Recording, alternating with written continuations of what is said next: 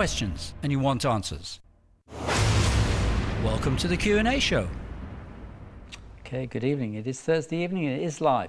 If you have any questions about the Bible, this is the program really that you need to take part with.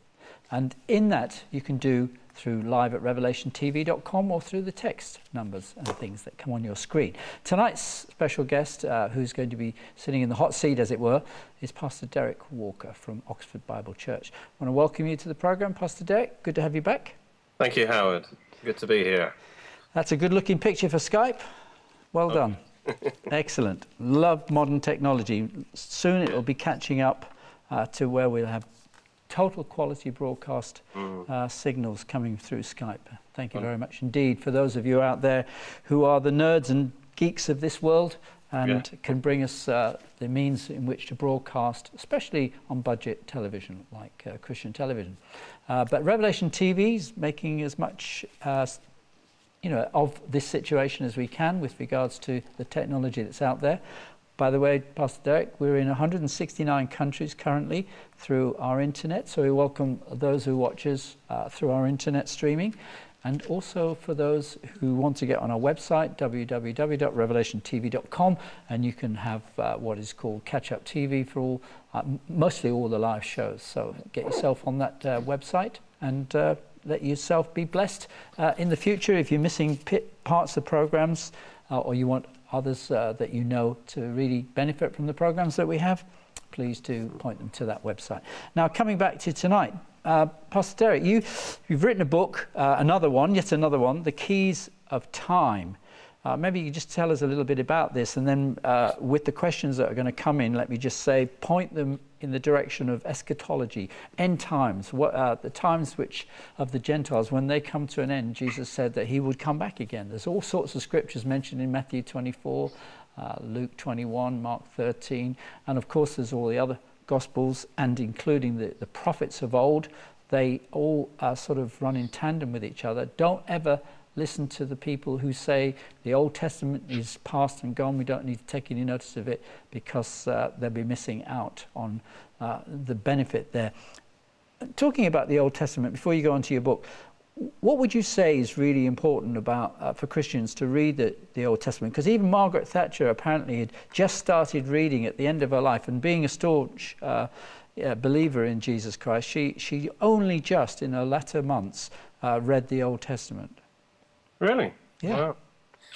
Wow. Of course, the Old Testament is vital because it's the whole word. We need the whole Word of God, and really, you can't understand the New Testament without the Old Testament. You know, in a sense, the New Testament assumes that we know the Old Testament, and so the New Testament will make just a reference, say, to the Lamb of God, and not really explain that. And but of course, it's all explained in full in the Old Testament. So to get the fullness of what God is saying and what Jesus came to fulfill, you have to know the Old Testament. Of course, we're not under the Old Covenant now, but even understanding and studying the Old Covenant brings much light on the New Covenant that we're under now. So yes, it's all God's Word. Praise God. And of course, Jesus loved the Old Testament. He endorsed the Old Testament, and the Bible says all Scripture is inspired by God and is profitable for us.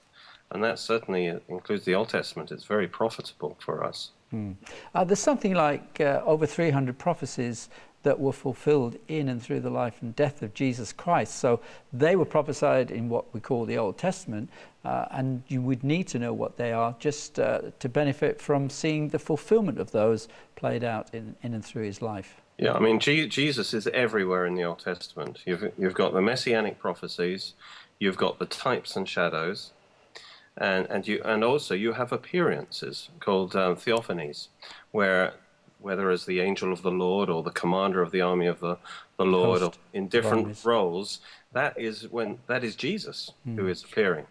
And so that's why Jesus could say when he gave his Bible study or when he rose from the dead, he said, you ought to believe everything that was being said about me from the beginning to the end of the Old Testament. Jesus is the central subject. And do you remember, of course, when he said, Father, glorify me alongside you as I was before the world was.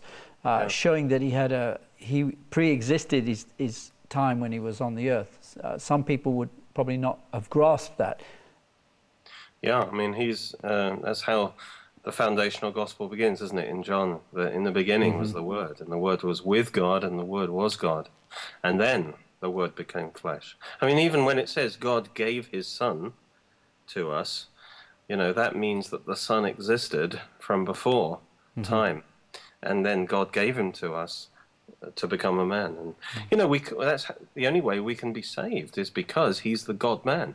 Because he's God, he represents God, he connects us to God, and because he's man, he can lay his hand on us too, and he can bring God and man together in himself. And so it's essential to believe that he is both God and man. He's not just Jesus, which is the name of his humanity, but he is the Lord Jesus. That means his deity and his humanity combined in one person. And again, just to throw another bit of scripture at that reference of Jesus being before the world was when he was talking to the Pharisees and the scribes there. They're always trying to catch him out with questions. And he said, look, I was before Abraham was. And they were sort of like up in arms about it. They just couldn't see it, could they, who he was? Before Abraham was, I am. Yeah, even better, the I am. I am. Yeah. Yes, and when they were about to arrest him, because I've just been studying this in the Garden of Gethsemane, really to prove the fact that he was giving his own life. He could have easily escaped them. He could have called down angels, and could be up to 500 to 1,000 people actually came to arrest him. It was a Roman cohort plus all the others come to find him in the garden because they knew he was powerful. Every time they tried to get him before, they failed somehow, and as he came out of the cave there, he said, "Who are you looking for?" Jesus of Nazareth. And again, he just said, "I am." And then that 1,000 people suddenly were slain in the spirit. They fell down as dead. Now, the significance of that, let me just say, unless I was dreaming or in another part of the world, when I watched the funeral, which I thought, by the way, of Margaret Thatcher's funeral was absolutely incredible, very moving. But I think it was the Bishop of London who, in his address, mentioned the I am in Jesus being so important. And now, for our viewers who don't understand what we're saying, what is the significance between the expression I am and Jesus Christ? Well, I am is the name of God. When he says, my name, I am that I am, or I am for short. In other words, he's the eternal one. He isn't someone who is becoming like we are. He just is. He's the unchangeable, eternal I am. So it's a name that only God has. So on a number of occasions, Jesus declared he was the I am. Sometimes it's translated as I am he, but the he is in italics. It shouldn't be translated. He's declaring he's the I am. And of course, every time he said something like, I am the resurrection and the life, I am the way, the truth, the life, these are claims of deity. And no mere man can say those things. How does that tie in with the Tetragrammaton for the name YHWH for the Yahweh? Yes, it's very closely related. The I am is like a shortened form, really. Because sometimes Yahweh would be shortened to Yah. So Yahweh is I am that I am, essentially. Exactly. Brilliant. By the way, I don't know if I discovered it or whether I read it a long time ago and it suddenly came to me. I'm not sure. But, the Yahweh is a wonderful picture of the Trinity. Because the first, it's the Trinity there, you see, because there are 4 letters, right? But there are actually 3 letters because the so it's the Yod first, which is Y. Yep. It reads right to left. So the Yod represents the Father because that's the hand. Actually, it's the hand that is the originator of all things. And then the H, is the letter of the Holy Spirit. It's the breath word, you see. So, for example, when God changed Abram to Abraham, he did it by breathing his breath into the middle of Abraham's name. That's what he does to us when we're born again. He breathes and we become a changed person. And Sarai became Sarah, you see. So the H represents the Holy Spirit. So it's, YH, and then the other one is the W or the V, which was again the word for a nail, or that which connects two things together. Well, that's again a picture of the Son of Christ, who connects heaven and earth, who corrects God and man, and it shows the name shows the procession of the Holy Spirit, because the Spirit flows from the Father through the Son. You see, and so you see the H in two places. That's a picture of the dynamic motion of the Holy Spirit flowing from the Father, first of all between the Father and the Son, but also flowing through the Son. So if you write that out, you might see that. But it's actually a beautiful picture of the relationships within the Trinity. Mm-hmm. Brilliant. Emails are starting to come in, but I did ask you, and as I've asked the question, we shall continue, as they say on some of these famous programs, the keys of time, and then I'll start to read your emails, which are coming in very nicely. Thank you very much. Keys of Time, the new book, outline it. Thank you. Shall I hold it up? See. Any help? A little higher. Thank you. I've been labouring on this the last few months. I'm very pleased that it's finished now. It's my, you see, when I became a Christian, I was actually at university studying mathematics, and then becoming a Christian changed everything. And I suddenly changed from being just interested in maths, really, to being interested in everything, because the Bible involves every area. But I always wanted to use my maths related to the Bible, and so when I discovered, in fact, the Bible is full of numbers, full of chronology in particular, because God writes good history, and you can't have good history without timings.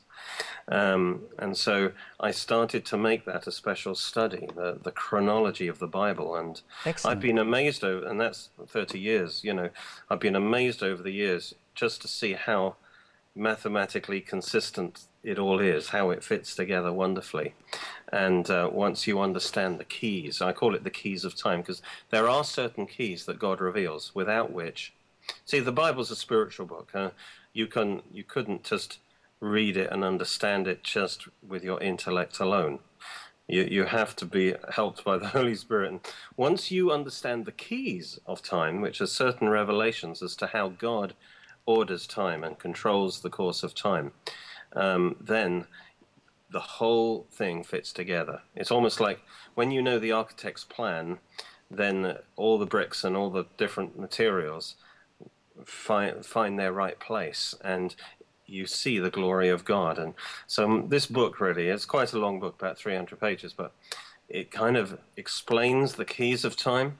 And then we go through, right starting from Adam all the way through to Christ, showing how all the chronological information fits together perfectly, and we're able to date all the events in the Bible and everything. So it's a book that's very close to my heart among all the books, but it's my foundational book, I suppose, on Bible chronology. I mean, I've written special books on the times of the Gentiles and Daniel's 70 weeks, but this is the book really on Bible chronology. So well, that's going to be extremely useful to many Bible students, if they're Christians who are really serious about understanding Bible chronology.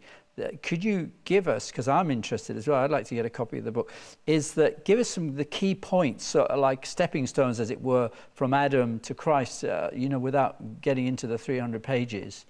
Well, quite, that's the problem. Yeah. But can I mention a phone number, in case anyone's interested? Sure. Or do you have a website? If I mention my website, then the phone number's on there. Right. oxfordbiblechurch.co.uk. Okay, it's there on the screen at the moment, oxfordbiblechurch.co.uk, and you'll get the telephone number if you want to find out more about this particular book. Really, this is probably the one. Just share the first two keys. Easily, and that is the fact that God has a structure for time. He's not making it up as he goes along. He does have a plan of time, and it's actually the creation week. This isn't a new idea, by the way. This was known by the Jewish rabbis, by the early church, although it's not talked about so much now. But creation week is the picture of time. You've got the 6 days and then the day of rest, God's day, as it were. And this is a picture, and then in Psalm 90 and 2 Peter 3 confirms it. And he was confirming what was a well-known idea at the time. He was saying, you know, the Lord isn't slow concerning his return, but let not this one fact escape your notice, that one day with the Lord is as 1,000 years. And I believe this was a typological key that he was giving to understand that God has a time blueprint, a time structure that he's working by. And this is a hint that there would be 6,000 years of man, and then there would be this 1,000 years of rest. And then, of course, the Apostle John in the book of Revelation confirmed that when he said, when Christ returns, he will reign not for 100 years, not for 3,000 years, but exactly 1,000 years.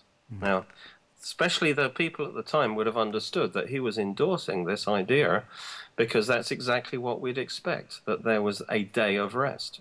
How long? 1,000 years of rest. The earth will stop its striving under the curse, and under Jesus it will enter the rest. You see, Jesus is the Lord of the Sabbath, and so he will be the Lord over the earth on that day. And so we have these 6,000 years and then 1,000 years, and there's many kind of, I go through, 50 to 100 pages showing all the different confirmations of this in the Bible, which are wonderful. For example, the Passover lamb was set aside 4 days before it's sacrificed on the 14th. This is a picture of Christ set aside to be sacrificed from the foundation of the world. 4 days, that is 4,000 years later, he was offered up. Why did Jesus weep at Lazarus' tomb?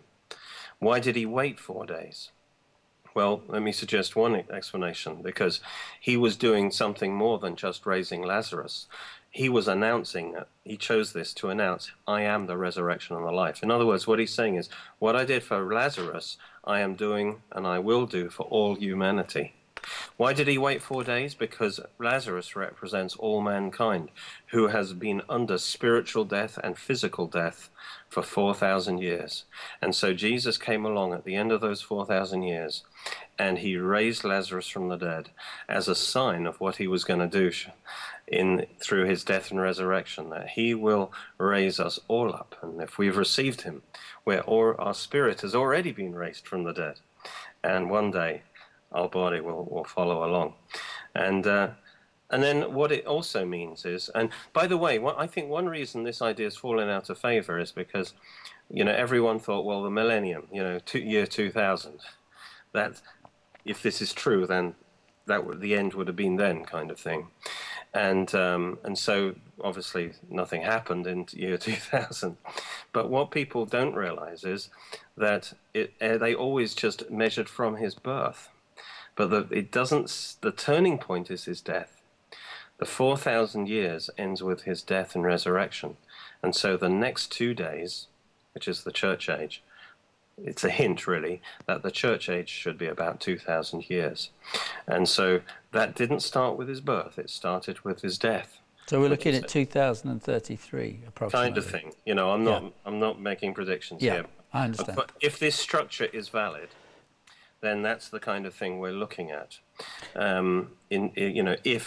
It's typology, so we don't know that we know, but that the structure does point to the fact that we are getting within, let's say the last 20 years, which I feel is quite realistic. Mm-hmm. That's of course confirmed by the rise of Israel as the fig tree, but then of course the seventh day begins when Christ returns. He will reign for 1,000 years. And there's a wonderful confirmation of this in Hosea chapter 5 and 6, where it talks about the Messiah coming to Israel, but Israel reject him. He goes away to heaven.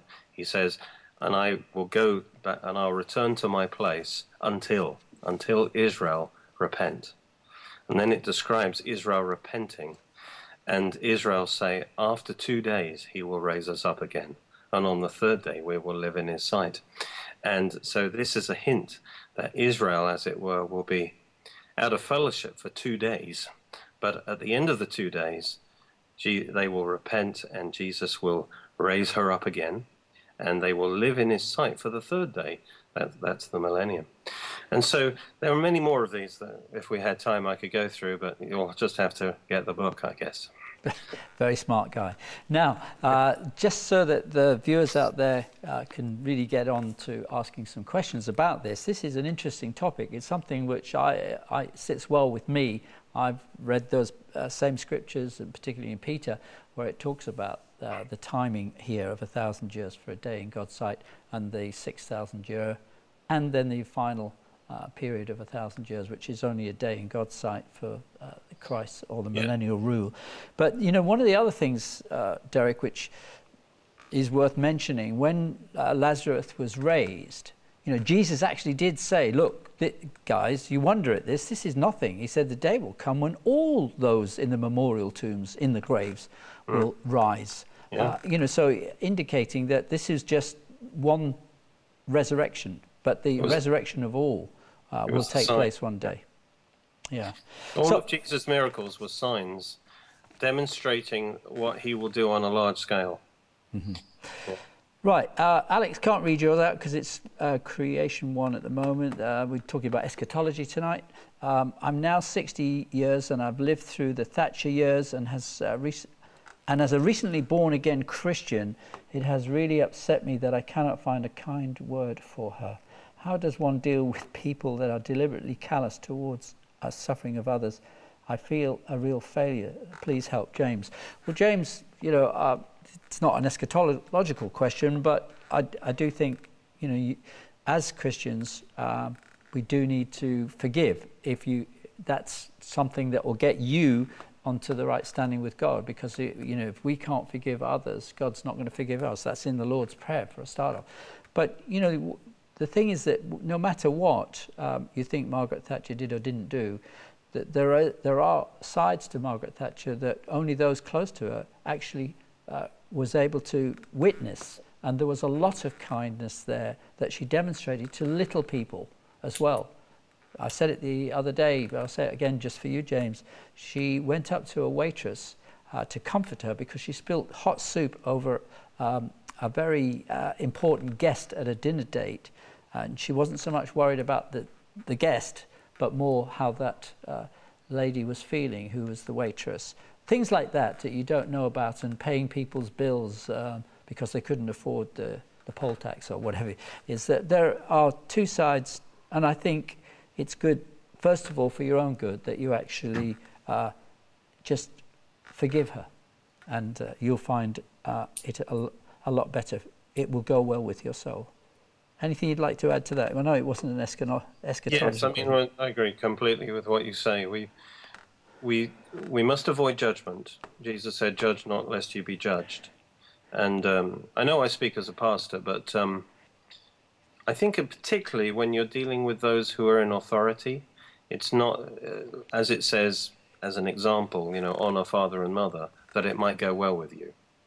And often those in authority do fail, but often we don't understand what they're facing. Often we see our narrow situation, that maybe we've suffered for, maybe a decision's been made that we don't like, and yet we're not really in a position to know what the one in authority has many other considerations they've got to take into account. And often you're faced with decisions that you will not be able to keep everyone happy. You've got to make a decision, and you actually have more information than probably others who just see it from their point of view. And so it's not safe really to judge those in authority, because you don't have all the facts of the whole situation necessarily.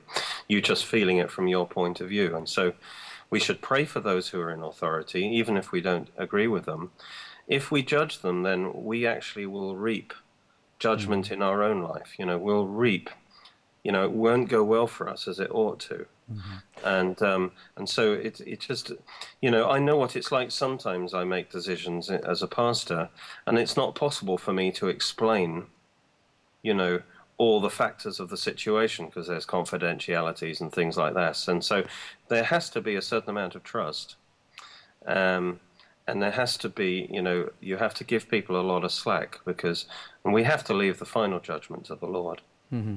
And as a believer, you, James, you have to say, as the Lord leads us to, is that, if we say we love God and hate our brother, whom we can see, and we're saying we love God whom we can't see, it's not compatible. And according to what we know about Margaret Thatcher, is that she was a believer in God, in Jesus Christ.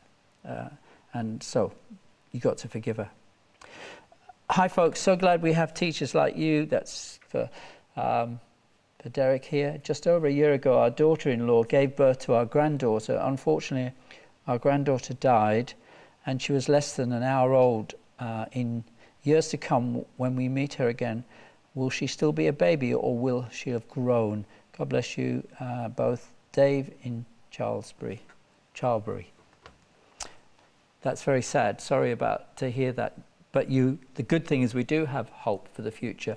What's your take on timing of people growing in heaven? I can only use my logic, and I would say yes. They will have grown, normally speaking, that there is a parallel timing in heaven as on earth.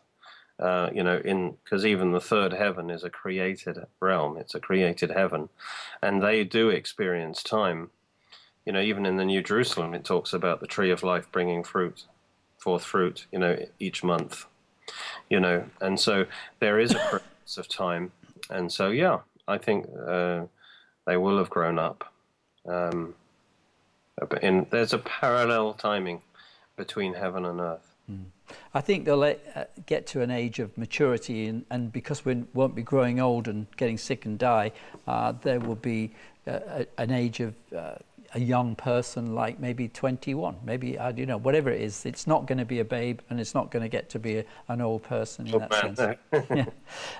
Hi guys, love the show. My question is, how come the genealogy in Matthew and Luke are different? Asks Stuart. Good question. Yeah, there's a good answer though. Well, one of the genealogies is traced through Mary, and one is through Joseph. Is the quick answer to that. In Matthew, if I've got this right, it actually traces Joseph's genealogy, and in Luke, which is from Mary's point of view, which traces his humanity from Adam. It's actually the genealogy through Mary.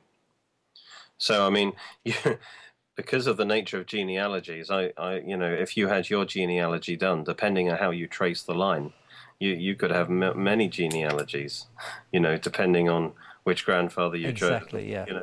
So it's not a surprise that there are different genealogies, but yeah. God gave the two different genealogies. In fact, there are four genealogies through the four Gospels, in a sense. Matthew is the Gospel that talks about Jesus as the King. And so it gives the genealogy through the kingly line, and then through Joseph. And then Luke represents his humanity, which is through Mary. And then Mark is Jesus as the servant. And a servant does not have a genealogy. That's irrelevant for a servant. And then John gives the divine genealogy.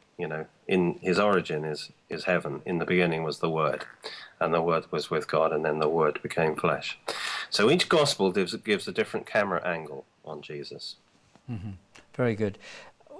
Worth mentioning here that in connection with your book as well, The Keys of Time, is that the genealogies in the Bible are, we accept, they might not be totally complete, but they certainly pinpoint a time of around about 6,000 years, do they not, from today? Well, the chronology is complete, because the way it's done is that there's no room for gaps, because it says so-and-so was 300 years old and gave birth to so-and-so, so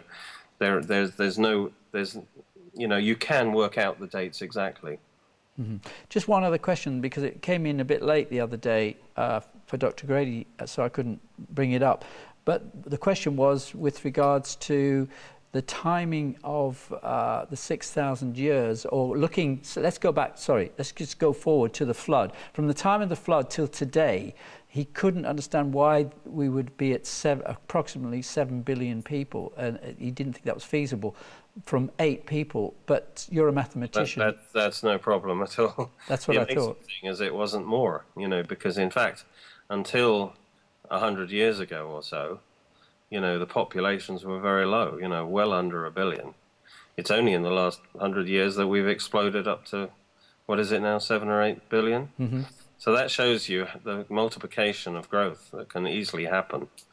If you do the mathematics, it's not a problem at all. It's actually amazing that the population levels stayed, below, well below a billion until, relatively recently. Mm-hmm. So, no, it's not actually a problem. Thank you for answering that.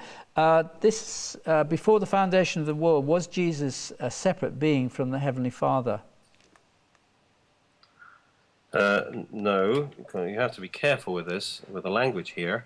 Father, Son, and Holy Spirit are one being. There is one God. But this one God exists in 3 persons. So he's not a separate being, no. Mm-hmm. But he's a separate personality, you might say. Dear Howard and Derek. Instance with the Father. Right, thanks. In Isaiah 65:20, it says, "The child shall die 100-year-old." This is part of the new creation. I didn't think that people died in the new creation. Do you have any thoughts on this, says Darren? There is, in the millennium, death is rare, and the curse is removed from the earth, and people are able to live the full, God originally intended man not to die after 100 or whatever, but to live on. It was the curse, and so when Jesus is present, he pushes the curse back. It's effectively removed. But there is death. There is, for example, capital punishment. And basically it's saying if someone dies at 100 years old, they will be as a child, because the cycle of life will be completely different. But there is capital punishment for sure, that those who if they commit some terrible thing, there is capital punishment. And so believers won't die, but there will be some unbelievers who die during the millennium. Well said. David writes in, he says, what is true repentance? Is it turning to Jesus, or is it asking for forgiveness each time we sin? He says, I follow Jesus and sin a whole lot less than I used to do, but still struggle at times. Does Jesus' blood cover my past, present and future sins and give me salvation as I'm saved in the Spirit, but still a sinner in the flesh? David. So the first part of the question there, it really is repenting. It's not just turning to Jesus, because there are people who turn to Jesus and Jesus says, I don't know you, get away from me, you workers of iniquity. Gosh, there's a lot of questions in there at the same time. Yeah, I was throwing those last ones in, sorry. There's the repentance that comes with salvation, but also in our life there's an ongoing repentance. We need to distinguish our salvation from our Christian life. Our salvation is by God's grace, but we receive that grace by putting our trust in Jesus. But that involves repenting from trusting in ourselves, going our own way, trusting in ourselves, being our own God. We make a fundamental repentance there. And the key thing is that we're putting our trust in Christ alone, and that's how you're saved. While you're still trusting in your works, your performance, or whatever, you're still not saved, because you haven't put your whole trust in Christ. And that's the danger of cults, is that they will normally teach you a combination of faith and works to be saved, or faith plus affiliation to their church, or something like that. Whereas the salvation is by grace through faith alone. But and so there isn't a repentance involved in salvation. Now, in terms of being free from all our sins, that happens as a process of time. That's sanctification that takes place as we walk with Christ. As we take hold of his power, we're able to overcome sin more and more. But that's a process of growth. And so, to answer another angle of the question, if we sin, then we should confess it to God. But I think what we would think of as real repentance in a sin is when we actually are able to look at that sin and see how it hurts God, how it hurts other people, and we come to a point where we hate that sin. It's not like we secretly love that sin, but we see it in its full light. We see it as it is, like a cancerous tumor on our life that's sucking the life out of us, that's destroying us. We take a good hard look at that sin, and by the grace of God, we hate that sin, and we turn from it, and we make a decision, that we won't touch that. And that, in a sense, that is the kind of repentance that will lead to, getting free from that sin. But when we accept Christ, we have the remission of sins in the sense of our position before God. Our sins are wiped clean, past, present, future. We are justified. We stand righteous before God by the grace of God. But in our fellowship with God, it is affected if we sin. And if we sin, if we're selfish, that cuts us off from the life of God, and we need to make that right with God. Because we have to agree. How can we walk with God unless the two are agreed? And sometimes we have to say, God, I'm sorry, that was wrong. We have to judge that sin, and that allows God to cleanse us from it, so that we can walk with him more. But we're not earning our salvation in that, because salvation is a done deal. It's a gift. It's a free gift of grace. Yeah. So how would you advise then on the scripture in Hebrews 10:26? I agree with what you said, but just Hebrews 10:26. Yeah. Well, it always comes around to this in a way. I think we're talking about losing your salvation. Not even talking about that. Even if you just read the scripture. Remind me what Hebrews 10:26 is. For if we go on sinning willfully after having received the knowledge of the truth, there's no longer remains a sacrifice for our sins, but a terrifying expectation of judgment. Yeah. And so what I will teach from that is our salvation is secure. It's given to us by Christ. Like, I might give you a gift, but you might choose, I might give you the keys of Time Book, but you might decide foolishly to throw it in the bin and say, I want none of that stuff. And God will, I believe, if someone makes a cold-hearted decision, because they continue in sinning, because they keep hardening their heart, and they embrace a lifestyle of sin, there is a danger that they will cross a line, that they will so harden their heart that they will reject Christ. He's not rejecting them, but they will reject Christ. And if that happens, then, I think Hebrews is warning of the danger of that if you reject your salvation, if you reject Christ, then God has nothing else to save you with. And that's borne out pretty much in Hebrews chapter 6, verse 5 and so on. It says, and having tasted the good word of God and the powers of the age to come, and then having fallen away, it is impossible to renew them again to repentance, since they again crucify to themselves the Son of God and put him to shame. There's a verse also in 1 Corinthians 11 where Paul actually talks about God does discipline us sometimes in this life. And he says the reason for that is that we would not be judged along with the world.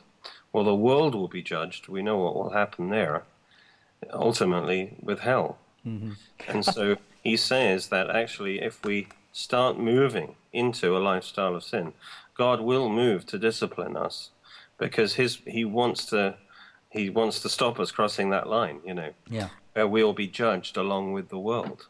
But the great thing is, I think it's what David has experienced so far. He says, it's getting better. He's sinning less. And I think that's what happens, certainly to me, it's happened to me, and we can repent of the sin and that become, as you said, I like that, we actually come to hate the sin that we do. And therefore, eventually, we get the mastery over it. And I think, just to encourage David, that we have, by the power and grace of God, to overcome these things that beset us in sin. But, it's a wonderful thing that we have a high priest there that we can confess our sins to. You could always ask God to show him, Lord, show me, let me see this sin as you see it. Very brave question. Yes. Hey, Howard, Pastor Derek, can you explain why it is important for Christians to bless and support Israel and the Jews, even though they don't believe that Jesus is the only way to the Father? Asked Tony.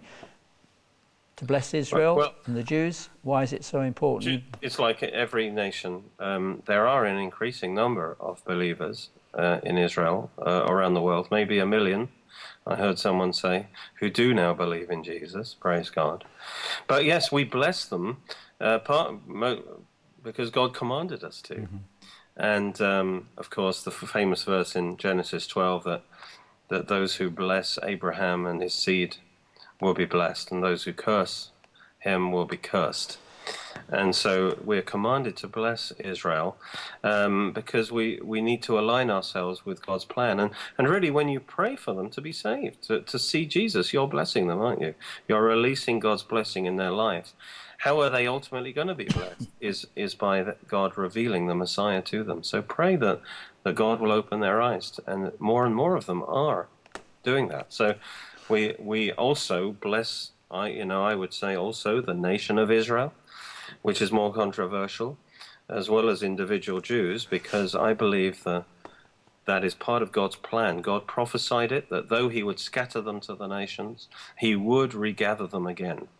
And so it's God who's regathered Israel and made her a nation again. This is one of the important things for the end times.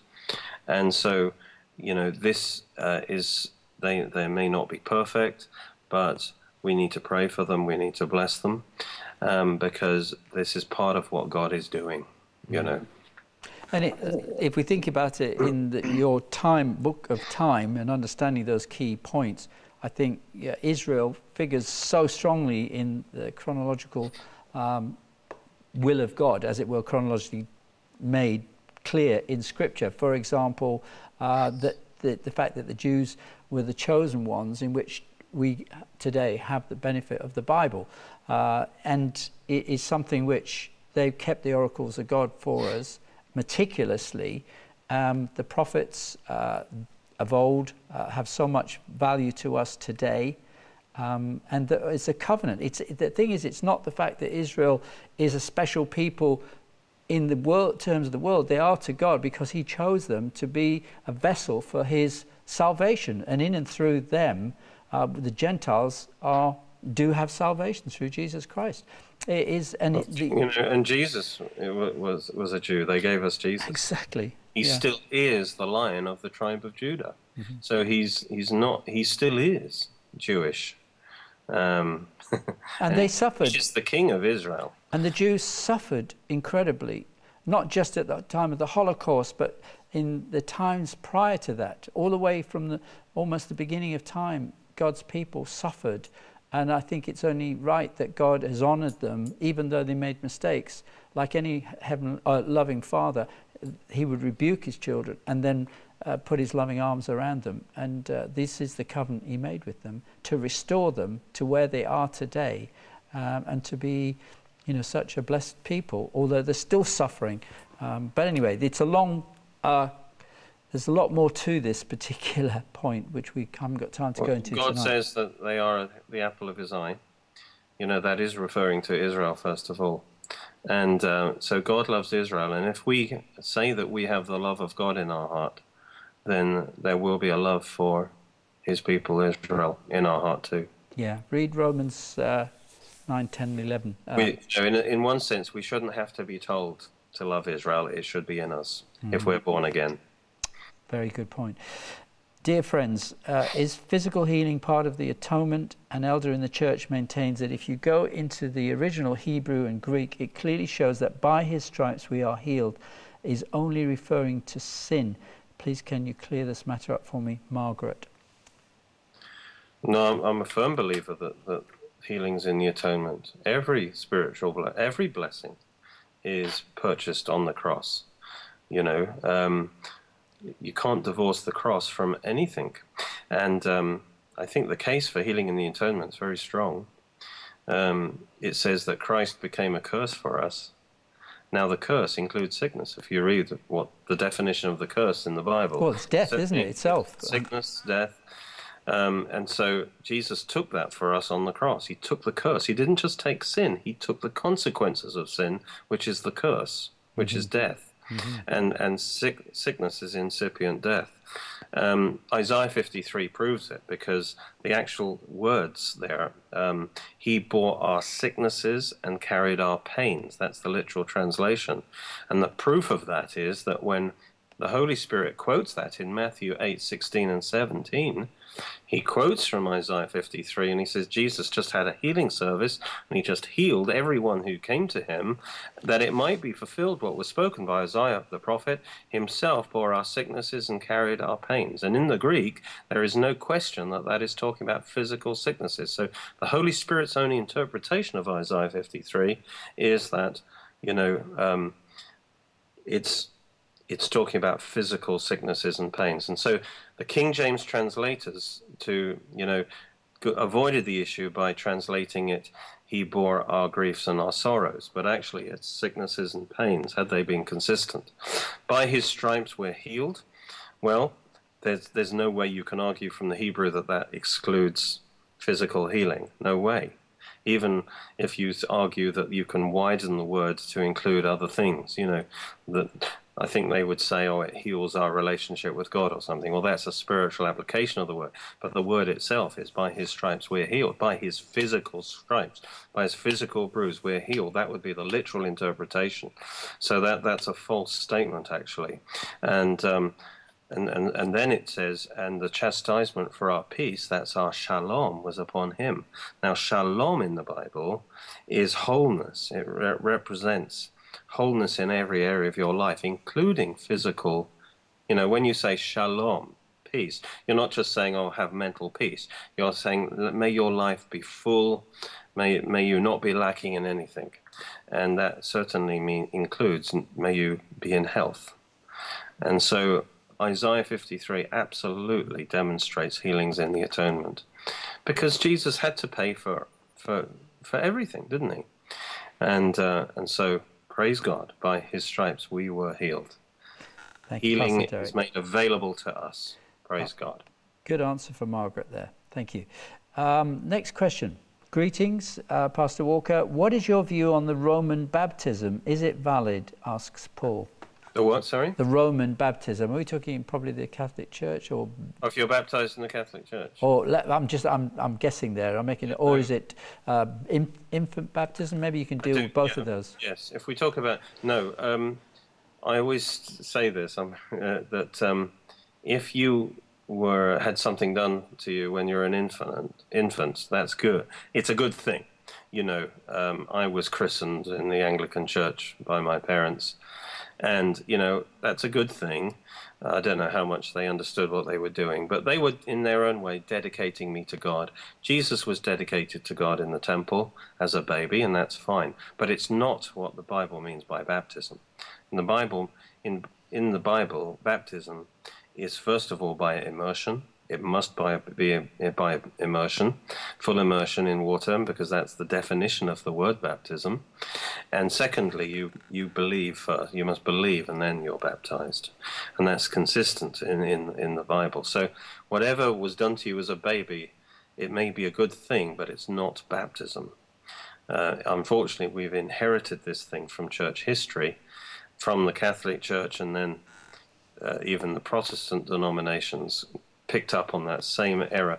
But the Bible is clear enough that you believe and then you're baptized. Jesus was baptized, as our example, when he was 30. He was not a baby. And everyone baptized in the New Testament that we know was old enough to make it their own testimony of faith. Exactly. Thank you so much, Derek. The Keys of Time, the book that Derek's written, Cynthia is writing in here and said the book is brilliant. And also she was saying, I am as God is ever present, not I was or will be. He is present, and we will understand when we go home to heaven. We will be in constant presence, or his presence. Blessings to you. The book is brilliant. That was Thank you. Cynthia. Please Do reply to my text. Well, let me read it. I was browsing the internet searching for teachings on God. I came across a blog that claimed we're all living in a computer and this life and world is just a computer illusion. I thought it stupid at first, but now I can't seem to get it out of my mind at all, asked John. Yeah, people's understanding of life does start to think in terms of maybe we're just a pawn in some game or somebody else's backyard or imagination. But the reality is there is a purpose behind us all, and I'm sure Pastor Derek will fill in all the scriptures. Well, all I would say is this quote comes to mind, when people stop believing in God, they'll start believing in anything. And of course, for Christians, if you're not a believer, then of course you can come up with all these philosophical speculations. But we believe in a God who is true. So he doesn't deceive us. This world that we're in is real, and he is truth. So he doesn't deceive us. We're not living in some kind of imaginary matrix world, because God is truth and he is true and he doesn't lie. So as Christians, these issues are settled for us. Unbelievers, of course, yes, of course, they are afloat on a sea of not knowing anything, really, and so they might latch onto any kind of strange idea. Mm-hmm. That's why it's really good to read the Bible. For me, it makes it very clear that we're made with a purpose and for a reason, and God has a wonderful future for us. It may not be on this earth. There's a new heaven and new earth, Revelation 21. We've only got to come. Yeah, we've only got 3 minutes. The mark of the beast is obviously going to be a microchip or some similar technology. Could a Christian accidentally take it, or will the Spirit show? I can't make that out, what you're saying there. But basically, can we accidentally take the mark as a believer? Yes or no? And why? And how? Well, I don't believe that we'll be around for that. I believe in the pre-tribulation rapture. But there will be believers at that time. But it does say that if you take the mark of the beast, presumably it's got to be on purpose, because the mark of the beast is not just some chip. It's you take it along with a vow of allegiance. There you go. Exactly. So you can't take it accidentally. It's a decision that you make to reject God and make Antichrist your God. That's how it will actually play out. Very small writing here. I'll try and get it in before the end. Do all the Jews need to return to Israel before the second coming of Christ? Asks Howard Reed. No, I don't think that will happen. The Bible predicts the regathering of Israel happens in 2 stages. The first stage is what's happened and is happening, which is a partial regathering in unbelief. And then when the Messiah returns, there will be a complete and total regathering in faith. It says when the Messiah returns, he will whistle and he will gather the elect from the 4 corners of the earth. He will complete the regathering of Israel so that in the millennium, all Israel will be in the land, but no, it won't be complete until the second coming. Going to get this one in. Larry in Ireland says, can Pastor Walker, as a mathematician, please explain why, if God is perfection, there is an incompleteness theorem?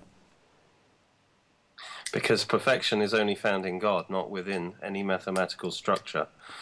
So people won't understand Gödel's theorem, but basically it's consistent with what we believe, because perfection cannot be found within this creation. Perfection is only found in the Creator. So this creation cannot stand alone apart from God. It's, only in God do you find perfection. So it's absolutely compatible with a Creator. Okay. Thank you, Pastor Derek. And the book again, if you want to get it, The Keys of Time. Keys of Time. Yeah. So we're out of time, and I'm sorry that can't get to all the other emails. What we're going to do is try and post these on to our Facebook. There's the information on your screen, and then the Church Without Walls can pick up their responsibility and give an answer as best you can. Help each other. Thank you so much. Night-night.